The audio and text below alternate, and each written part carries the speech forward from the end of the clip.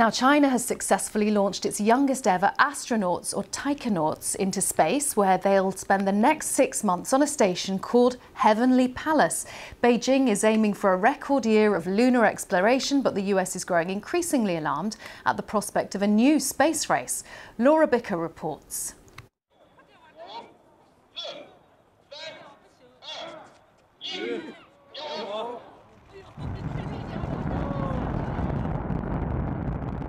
This launch is yet another step in a growing space race, a battle which could even decide who owns the moon. We were so close, you could feel the ground vibrate, and the fact that China feels so confident to have us here shows its own confidence in its growing space ambitions. This is one of 100 launches they're planning this year as they try to rival the United States.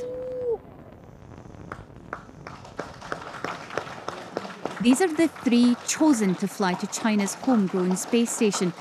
They've been in quarantine and are kept away from us behind glass. They include the country's first female space engineer.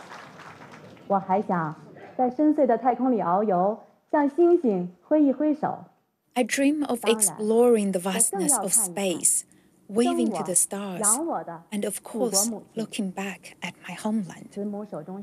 My deepest affection will always be for my motherland, no matter where I am.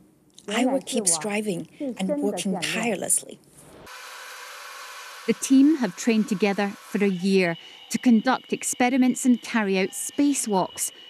The pilot is a veteran, but both Wang and her crewmate are China's next generation of space explorers.